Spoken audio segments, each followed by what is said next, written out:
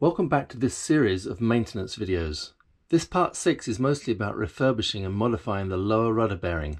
In the previous video, I dug a hole to drop the rudder into, made special tools to remove the rudder bearing, found the actual JP3 bearing in quite a sorry state, and started the cleanup and evaluation process. In this video, I deal with some nasty corrosion, install new seals, and make several modifications to the rudder assembly. And finally get it all back together again, like new. And in between rudder activities, I reassembled the fittings on the boom. This is the bowl.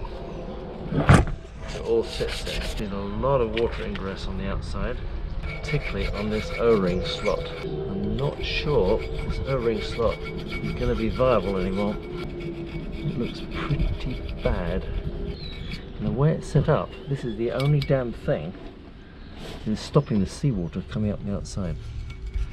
I don't like it at all. I managed to clean it up pretty well in there, which is the important part, of course. On the back here we've got some serious corrosion pitting. Again, this is all exposed to the sea. And I'm not quite sure. I mean, I can fill those in with epoxy, that's not a big problem. The problem is this O-ring slot here is just not good. I'm trying to see if it's viable or not as an O-ring slot.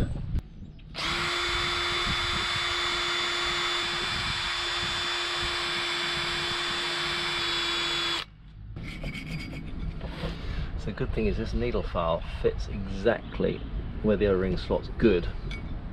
Exactly and flush, so I know I've got to get back to that.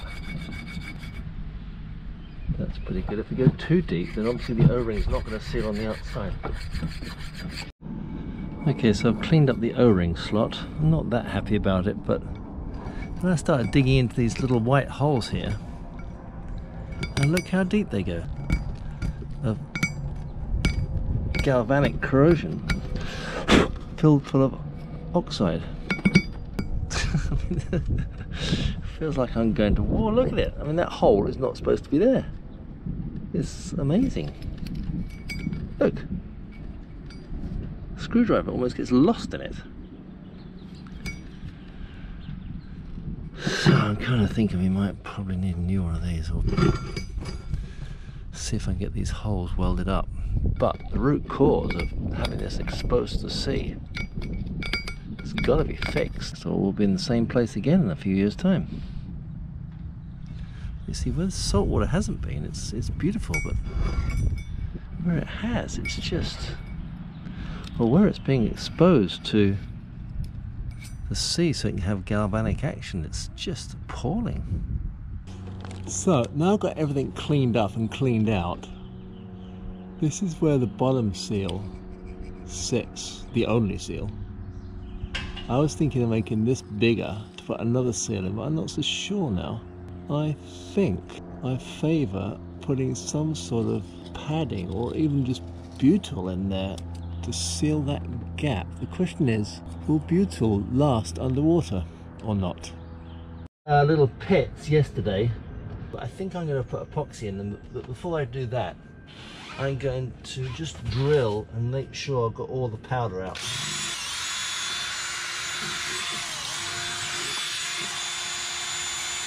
I feel like I'm a dentist drilling cavities before putting fillings in. So I've cleaned it up and I've masked to make sure I don't get epoxy in the O-ring groove. This would be just a nightmare to get out. And now I'm just going to get some acetone in here. Clean it up.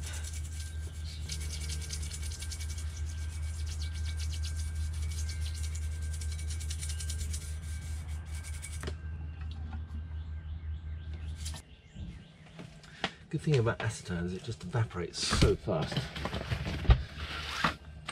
Right, drill, you've done your job.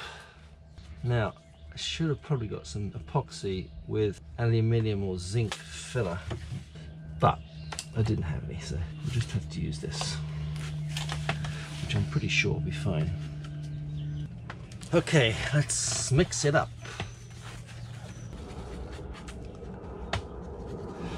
almost feel bad putting epoxy on this beautiful piece of engineering. Nice thing about this 610 epoxy, it's a very nice consistency. You don't have to thicken it to make it stay in place, yet it's thin enough to just give a very smooth layer over everything. I can't send this back to the steering guys now. They'll say, it looks like someone's been drilling holes in this. Yeah, well actually that was me. The thing is, for once in my maintenance career, this doesn't need to look pretty. Okay, that'll do for a first pass, I think. So I've got my new sander here. I'm quite pleased with it. Look at it, it's pretty neat, eh? So.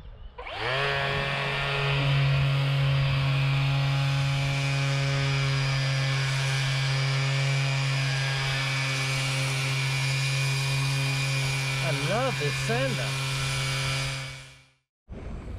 Okay, it's all sanded smooth now.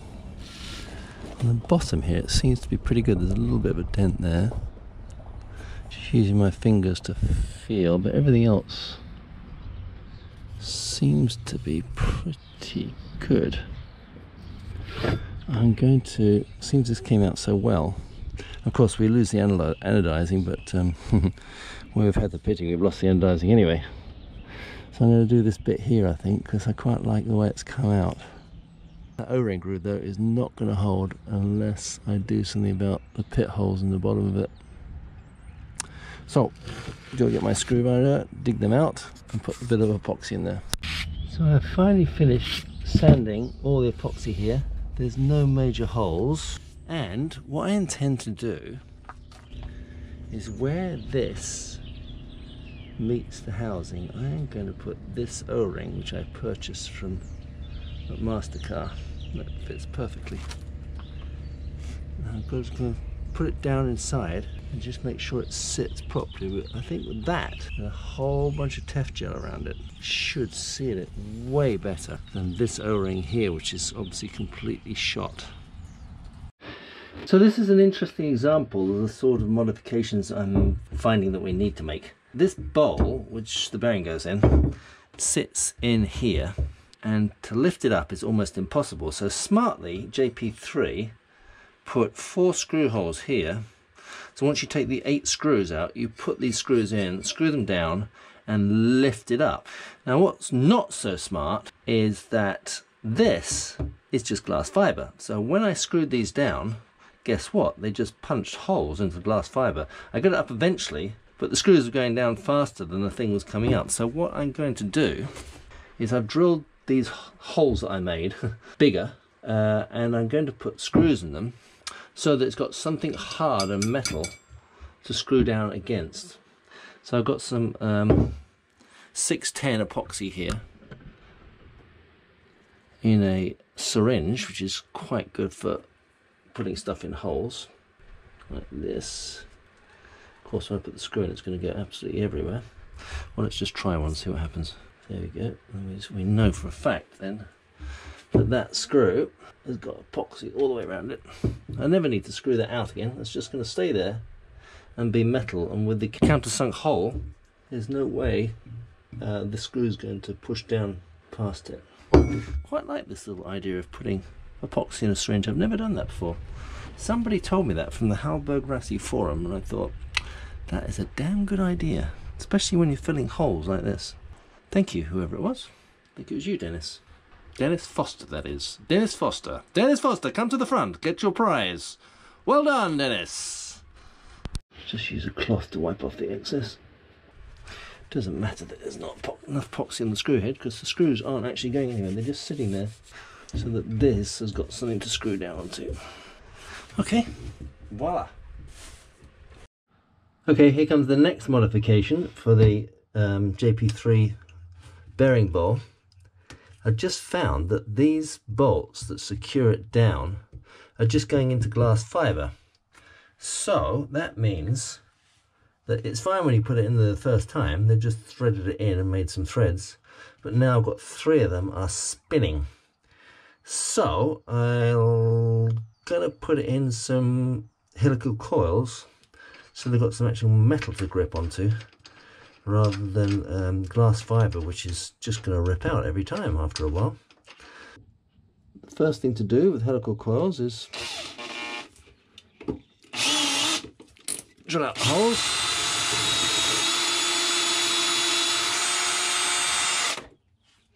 And sure enough, it was just into glass fibre.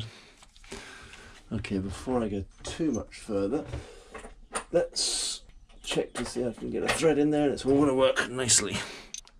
Now, helical coils are really supposed to only go into aluminium or metal, but in this case I'm going to put them into this glass fibre too. At this point I'll just take it off and just take it up by hand to make sure I don't damage the thread, because it's going to be quite sensitive with glass fibre. Okay, there's my red Loctite. Now let's hope this goes in okay. Come on, little one. Come on, in you go. In you go. In you go. That's it. Sometimes you have to talk to tools. Talking to tools definitely makes them happier. I have no doubt. Alright, let's just make sure that helical coil is below the surface. And what do you know? Perfect. Okay. Right, I'm going to put you on time lapse because you don't need to see everyone. This time I cut the threads by simply putting the tap on the drill and running it in at a very slow speed.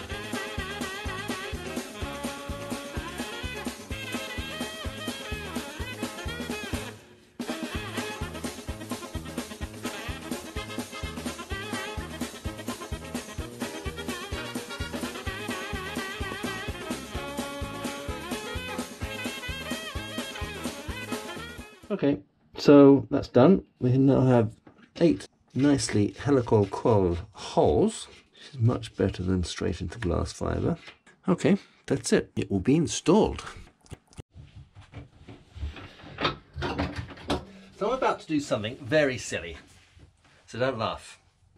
We can laugh if you want, I suppose. I'm about to put some soundproofing paint underneath this back aft compartment,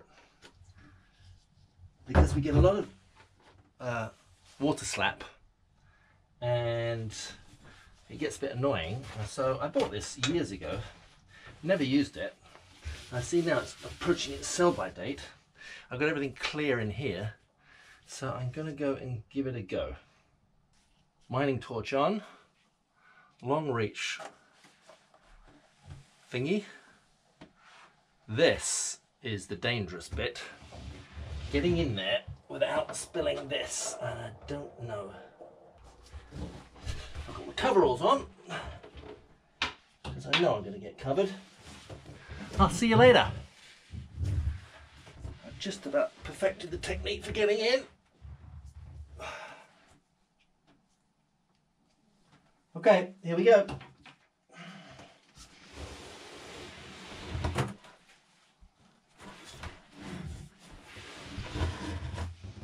GoPro, stop video. So you may wonder where I've just crawled into. Well, there is a cavity underneath the aft locker floor which acts like a drum when the water slaps on the stern. It's this cavity that will get soundproof paint treatment. I said it's this cavity that will get the soundproof paint treatment. Did you hear that? So I've just uncovered the protection I had on the thread of the rudder stock. That's the rudder stock. And this is where I had the locking screws in. And you can see, again, it's a bit of a stupid design. The locking screws go into the thread. So I'm actually going to drill that out and then clean up this thread, because otherwise it's just going to keep damaging them. And the aim would be that I go at exactly the same height anyway for the rudders I had before. So I am going to drill those. May seem a little bit unsavory. That's what we're going to do.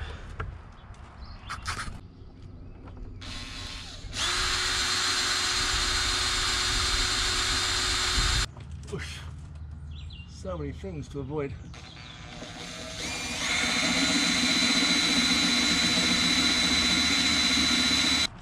Now these holes, they're for lock screws to stop the thread from undoing. So The lock screws are actually smaller than that. Now that looks a bit of a mess, doesn't it? But once I've cleaned that with Juana's best toothbrush, it's gonna, oh dear, it's gonna look, sorry Juana, it's gonna look much better. In fact, I'm gonna do it with acetone just to make sure it's thoroughly clean, and then I'm gonna go in with a needle file just to make sure all the edges are rounded.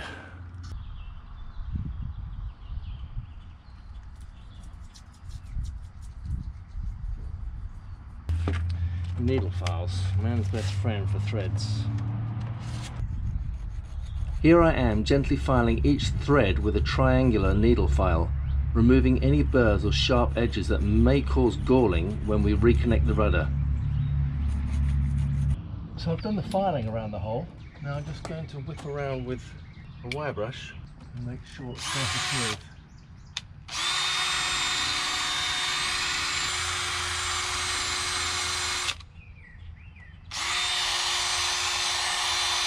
Okay, I don't want to wire brush too much. It was just to sort of round off the edges a little bit for maybe get rid of my file marks. But now we've got a nice deep hole for my locking bolt to go into with a conical bottom so I can sharpen it. It's dead smooth. I also had a little bit of a burr on the thread up there. This thread is so fine and the whole rudder hangs on it, so you really have to be very careful when you're putting it back on. There's no way you can judge the weight of the rudder to start that first thread. You've got to put the top thread down on it. JP3 say that you just gradually raise up the rudder and start that thread. That ain't happening. It's just too fine. So I prefer to bring the top bearing down on it and then lift the rudder and engage the top bearing on the ball. I don't know if my technique's right or not, but it seems right. With me determined to actually say that I've started the boom today, I have slid the gooseneck into position, and at this end I have slid into position the main sheet, and this one is the shiv wheel that goes inside the boom. There'll be a shiv wheel on the end of that. Before I do any of that, as usual, there's always a before. I'm just going to clean this slot a little bit because there won't be a chance to do it otherwise, and particularly around where this defunct LED is going to get ripped out of, and I've got some nice fancy LED strip to go in there. Well, the LED strip's not fancy, but the housing it goes into is. So, a bit of cleaning before bedtime. The sun is just dipping beyond the trees, and as usual I have no clue what's happened to today. So I'm trying to clean this glue off very gently with a chisel, being very careful not to dig the corners in, so it's a matter of just getting the exact right angle. Not that it matters much because this is all going to be below the new light anyway. But just don't tell the new owner I actually scratched the bit. Oh, sorry, did that go in your face? I'm sorry, I'll try not to do that again.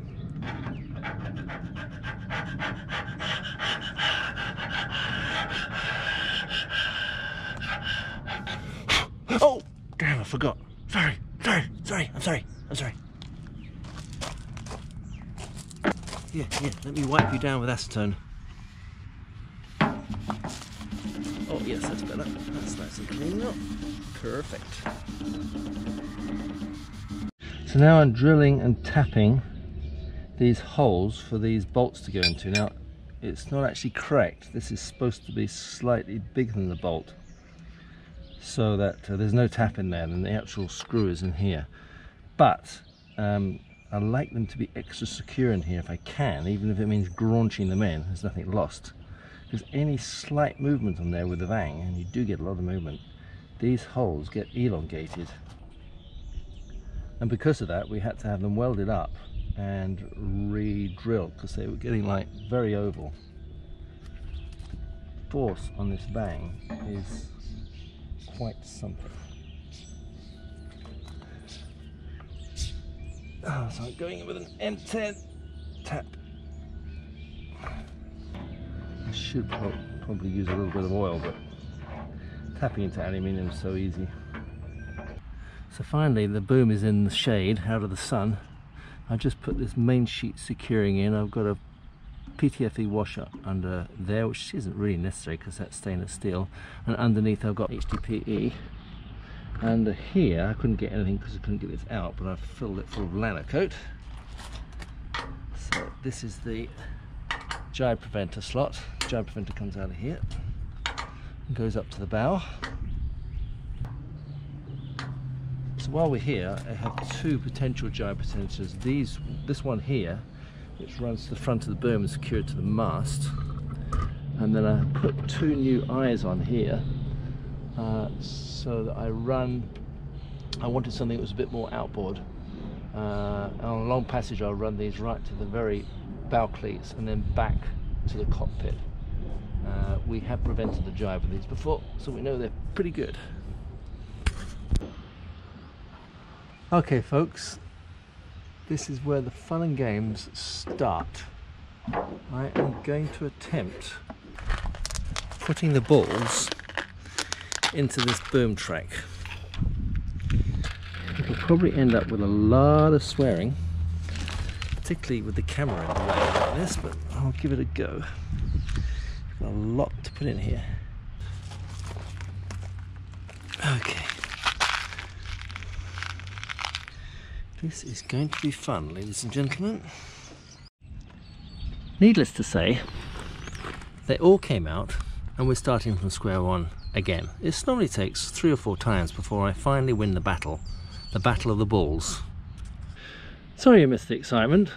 Anyway, it is on, and to show you how slick it moves, watch it when I lift up the boom. Okay, traveller, demonstrate. Choo-choo! Oh, have I got the end on the other end? Yes. Great. So, that's the boom pretty well done. Well, I've got the light still to do, the LED. And then it's just getting the damn cylinder inside, which the kit is arriving from Sweden, the proper kit. That's arriving on Monday, so we should have it in, and the boom will all be done. Okay, so we're at final stages now, starting to put things back on the rudder. I'm going to put this lower seal, which is the only seal that keeps the seawater away from the bearing. I've filled it full of this nice Selden waterproof grease, and we shall try to get it in. You would think it would go the other way up, but actually it's got to stop against water pressure from below, and when the hull is bouncing up and down, that's where the pressure can potentially come into the bearing. From the yard, in a scrap heap, I found a nice piece of thick plywood, and I've cut it into a circle exactly the size of the seal, because it's very important to get this seal in evenly, knocking on the edges, not the middle. See how it goes with my rather big knockometer, but nice and soft. Ooh, that went. I think it's gone. Cool, let's have a check. So something happened with the GoPro in that last one, and I've had to reformat the disc. Anyway, that seal went in just fine, and now I'm going to show you my cunning plan for sealing this off. So originally we had this one O-ring around here, this black one all the way around there, but somehow it got damaged when it was being installed and ended up squished up the side. So I've got that O-ring, a new one, but I'm not going to trust that. I put another O-ring here around this upset, and in addition to that, I am going to lay this O-ring in here, something like this. It's not going to be a seal as such, but it's going to be used to hold back a sealant. I'm going to seal around here with 3M 4200, and I just want this O-ring to make sure the sealant's not going to go too far in, otherwise we'll never ever get it out. With it like this, I should be able to just come up and cut it to be able to retrieve the bowl out of the boat. That's the theory anyway. let me show you what's actually going on inside the bowl and you'll see how that all fits. So this is the bowl, which you've seen countless times before. It's all nice and clean. So that O-ring, the original one, sits just here. I'm going to seal that one in, so that one's a new one. The O-ring I've added is going to sit just in here. I've put 4200 here just to make sure we've got a good seal around the edge. And then the extra O-ring is going, this is the hull by the way, the extra O-ring I'm going to put in is going to go right around here, about 4 or 5 mil back from that edge, and I'm going to fill that edge flush with 4200 so that water cannot get up and around the back here like it did before. Last time I only had that one O-ring which was damaged on installation. Now it's going to have 4200, an O-ring, the correct O-ring that by design will be there. I don't think water's going to be coming in there this time. So hopefully no corrosion, and the fact that all the aluminium will be covered now, we shouldn't have any galvanic corrosion either. So let's put it in. Just as a reminder, this is what the bearing housing looked like when I first removed it. And this is the poor state of the O-ring groove after 12 years with no effective seal. And this is a schematic showing the modifications I'm making to ensure no water ingress between the bearing housing and bowl, and hopefully seal off the aluminium from any further galvanic action. So these are the balls which go into the bearing. I'm just giving them a very, very light sanding with 2000 wet and dry. I mean, it's hardly doing anything, but make sure to shine it up and get rid of any imperfections on it. I went over it very, very lightly with 400 first. At the end of the day, these are just plastic, so you have to be careful. Okay, beautiful.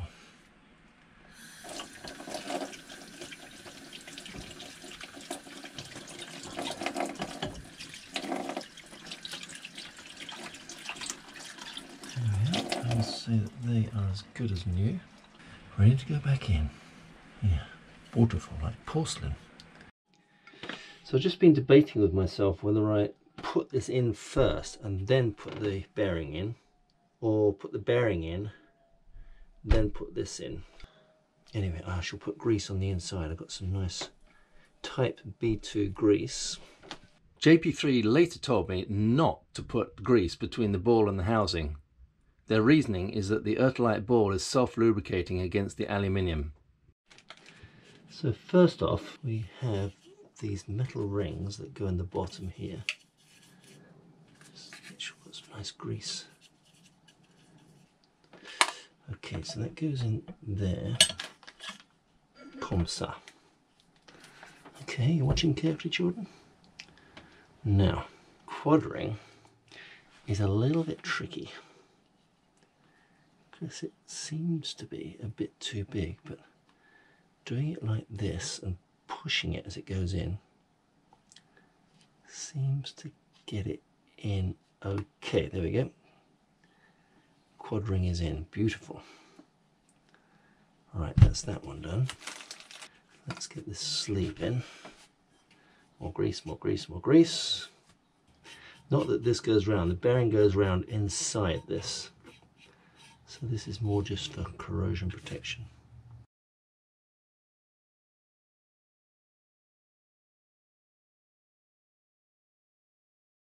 The bearings are going to go in here, so I'm going to have plenty of grease in here. Plenty. This is where we really need lots of grease, because these bearings, needle bearings, are going to be spinning.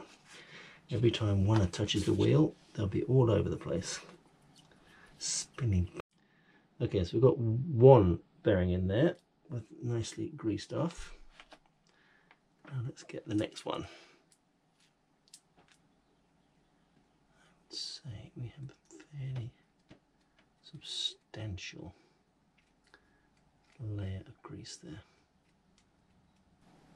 Yep. There it goes. Beautiful. Beautiful. Beautiful. Now I shall add some more grease into this just before we pull the rudder up. just this ring and the seal. I keep looking around, pretty good to me. Grease in there, grease in there, grease in here, grease everywhere. Just try and gently get that down. Get the grease around it. Beautiful. And that, as they say, is a finished JP3 bearing. Just before we complete the reinstallation, here's a reminder of the modifications I've done. Note the green aluminium primer that I painted all over the surfaces I repaired with epoxy. Okay, so we're back in here again. I've placed my O-ring here, about 3 to 4 millimeters back from the edge so I can get that 4200 lip in there. I've put Tef gel around here because if corrosion does start, Tef gel should help stop it like it does on the rig. Okay, the big moment. I've got grease all the way around the edge of this baby, and it is going in. Let's just pray it goes all the way in and down and seats properly. Okay, before I knock it in with a knockometer, just going to make sure I get all these bolts in. As I get down to the last few millimeters, I tighten the bolts in a sequence such that the bearing sets down evenly all around. It is definitely in. Okay, we have Tef gels all the screws in. There isn't a single, couldn't even get a gnat's hair in there. And we're greased up, ready to drop the bearing in. This is the big moment. How the hell do I do this efficiently? Do I just drop it? I don't think that's a good idea, is it, really? Oh! Oh! Oh! Hell. Jesus Christ, Glenn! I don't think that was the way to do it.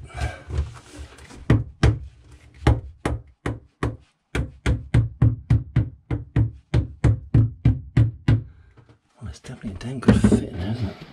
Now, are we lined up or not?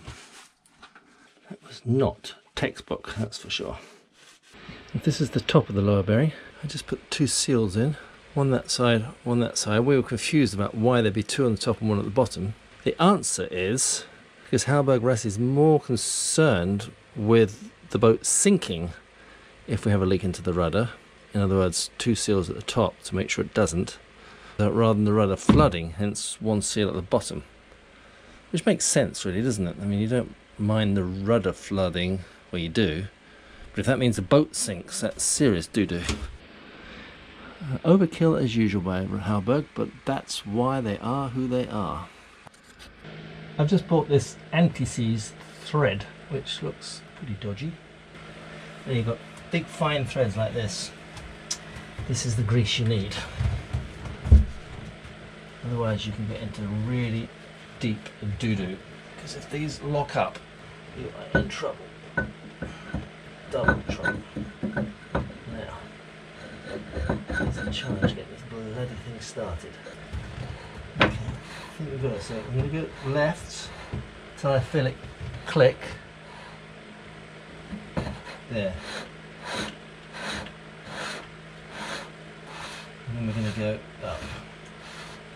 That's nice. Now, one of my special tools, 10mm drill, and the second special tool,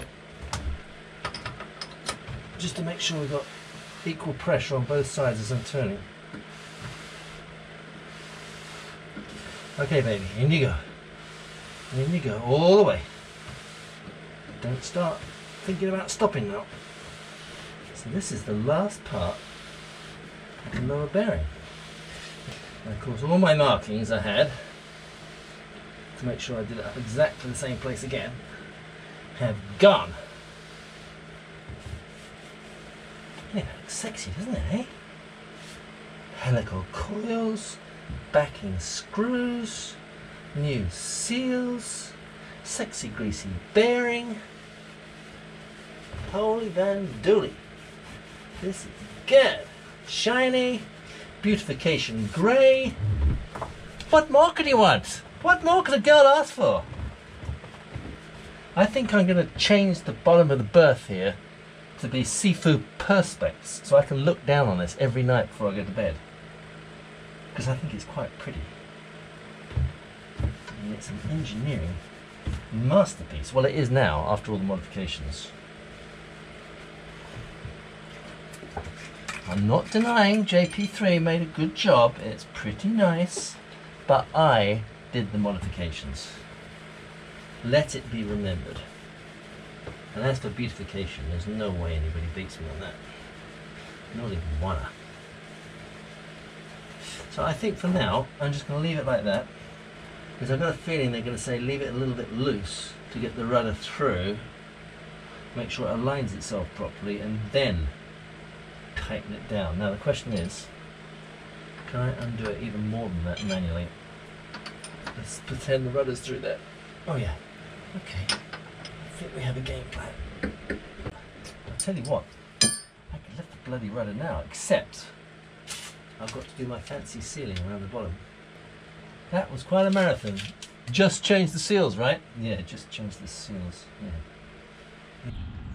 Okay, so now you can see the bearing on the outside. But I want to put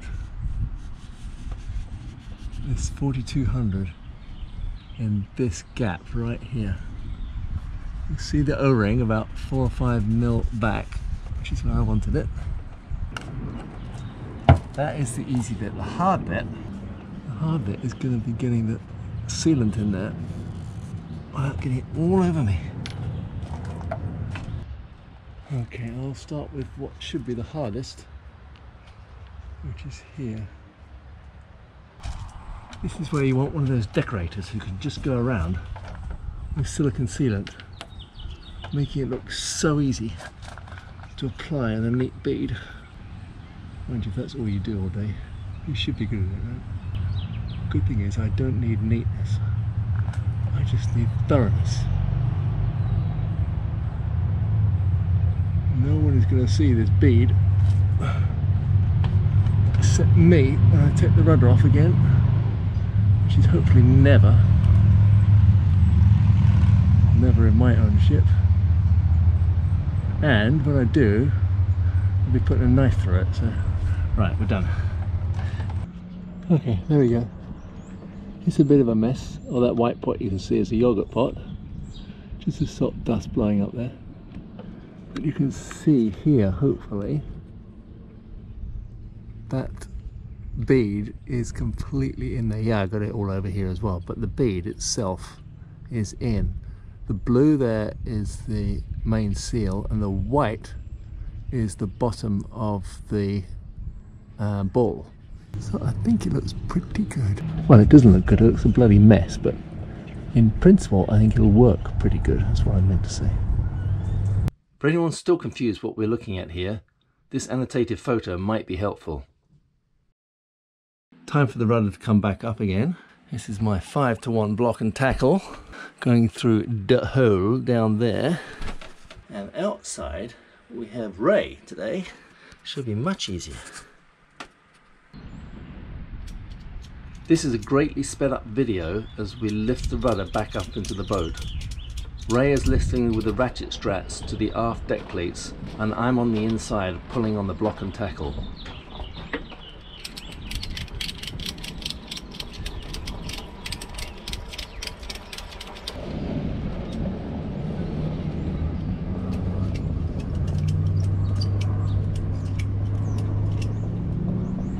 Okay, now you get to see how I lift it from this end.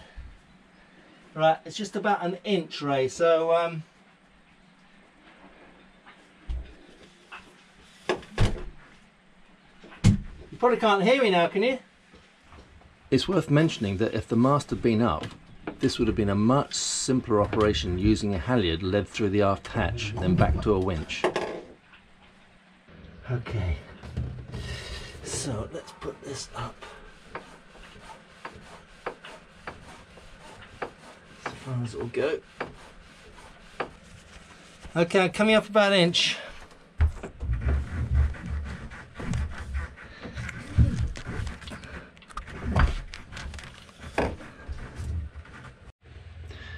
So the rudder is in. I've cleaned up. I've put the locking bolts in there, locked them up so that this cannot turn. The Woodruff key is in. So I'm going to put in the quadrants now for the auto helm.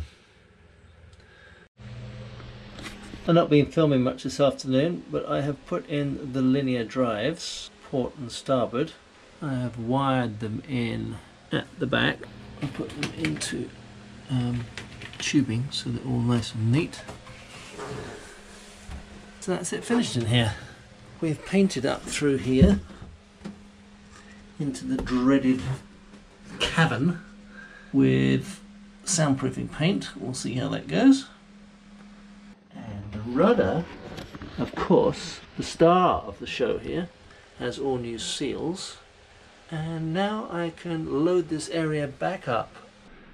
And look through here now. I have my bedroom back. I have my bed back. I can't wait to get into it. Wonderful. And now that the rudder's up, it's time to repent my sins and refill my hole. I have to say, I'm almost sad to have to fill in my beautiful hole. I mean, it was so well dug. Absolutely perfect, I'd have to say. Here we go, load number 2.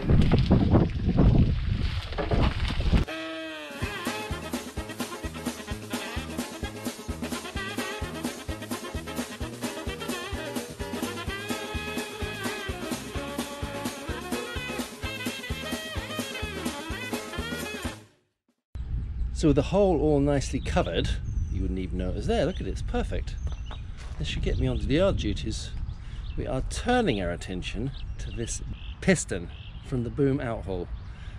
In the next video, we finally get the boom complete.